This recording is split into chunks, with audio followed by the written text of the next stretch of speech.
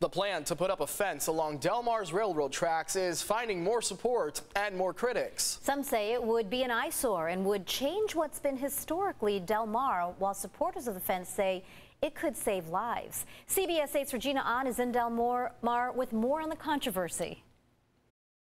The plan to add fencing along the train tracks here in Del Mar was approved by the North County Transit District, but still faces opposition from the Coastal Commission and the city of Del Mar. Right now in Del Mar, there isn't much blocking you from the train tracks other than signs like these. And while safety is the #1 reason for the fencing, according to the NCTD, locals say they're not too happy with the plan. Easy access is walk down the hill and then you're fine. I don't think it's necessary yet.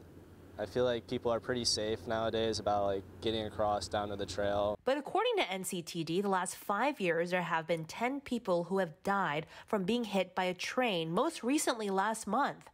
1,800 near misses and illegal trespassing.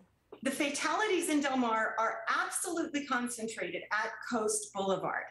That is why Del Mar is acknowledging and agreeing to fencing at track level as NCTD wishes to design it, with attention to the view shed from Coast Boulevard south to 13th Street.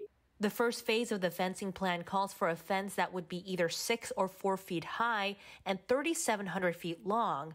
The second phase would add another 3,000 feet. That's over 6,000 feet, which would be near the bluffs and many homes.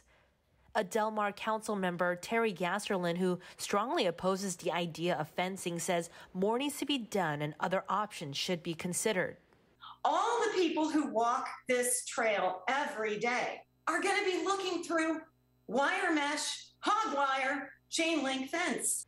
There is a plan to incorporate small posts and cable fencing in the upper trails. However, there needs to be an agreement between the city of Del Mar and the Coastal Commission by the end of next month. If they don't agree to a deal, the 6- and 4-foot fence can go up. People live here, and that's the whole reason that they're living here, for the view and honestly easy access to the beach. There has to be an agreement by February 28th. We'll have more information available for you on CBS8.com.